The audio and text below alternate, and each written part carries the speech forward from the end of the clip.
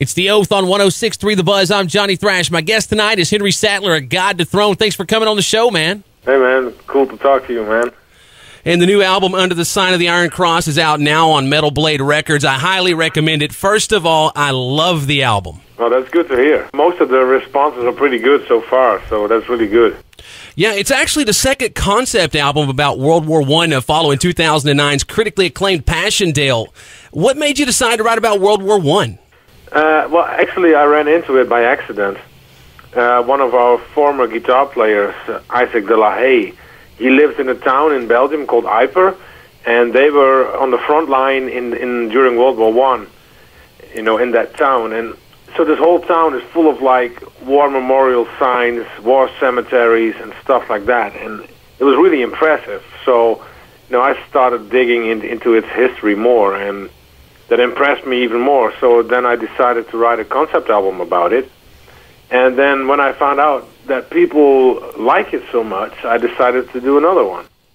And to me, Passchendaele and Under the Sign of the Iron Cross are your most brutal and focused albums of your career. Would you agree with that? I guess so. I guess I'm not the right person to ask a question like that. I'm not objective anymore at all. I've been on top of the whole process from beginning to end, so it would be a question that I should ask you. Right. You know what I mean? But no, I'm really satisfied about the albums. I don't know. It seemed like having a certain topic to write about and focus the music towards that topic. For some kind of reason, it gave me more inspiration to write songs. When you think these are our best albums, then I take that as a big compliment. The new album has all the brutality of, say, Bloody Blasphemy.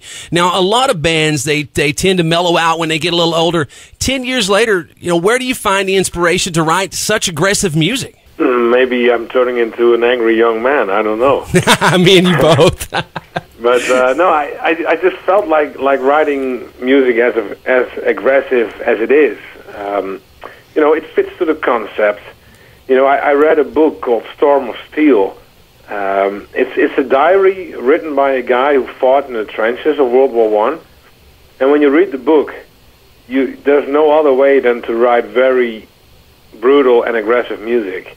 And if you would count the amount of times that the guy nearly got killed but survived, it's almost unbelievable. And that created a certain atmosphere that I wanted to reproduce in the music. So I guess that explains a lot why the music turned out to be this brutal.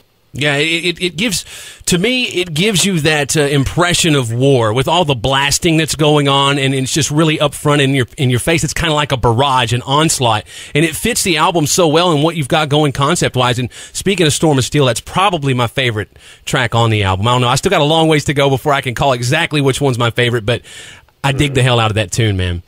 Yeah. Well, it's not. There's a reason it's the opening track on the album. It's also because the band thinks it's one of the best songs, and we're gonna open with that song during the live shows that are coming up, and that's gonna be really tough because the song is so fast and so intense to play that we'll have a lot of warming up to do in the backstage room before we go on stage, because that song and the second one, Firestorm, will be the first two songs we're going to play every show from now on.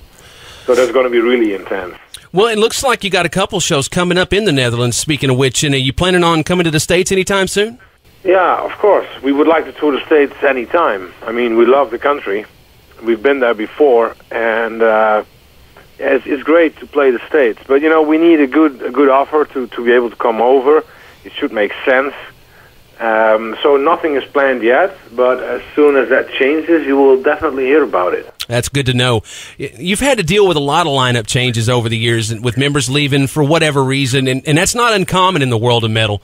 Now, I understand everyone in the current lineup's on the new album. Is that right? Yeah, that's true. But I would like to add that the lineup changes that people always talk about when it comes down to God Dethroned, it's not that bad as people think, because let me tell you, usually people stay in a band for a period of 4 to 6 years and play on 2, 3, or 4 albums. So that's not so bad. Of course, there's bands like like Bolt Thrower, we have the same lineup since the day they started. But I think those bands are more exceptions. We have toured so much the last, 12, 13 years that it's very hard to combine with a private life. It's hard to combine with a job and stuff like that. So people just can't keep up all the time, I mean, you can't fault anyone. I know, the metal lifestyle is not for everyone, and they figured that out, a little ways in. So, and no one's fault there. The new album, as you said earlier, is getting some great reviews. How much did the new guys contribute to the album? Nothing. It was all you?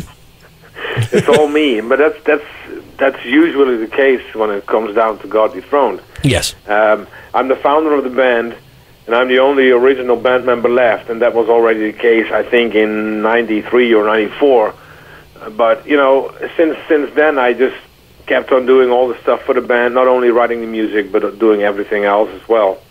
But I'm always open for ideas from the other guys. But, when I start writing songs, it only takes me a few weeks to come up with like 4 songs that are really strong.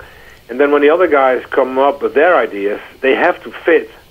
Because if they don't fit, it doesn't make sense. And on this album, Danny, the new guitar player, came up with some stuff, and so did Hank, the bass player. And it was just too different. So I had to disappoint them and say, sorry guys, this is not going to end up on the new album. But they understand and they accept it, so that's good. Yeah.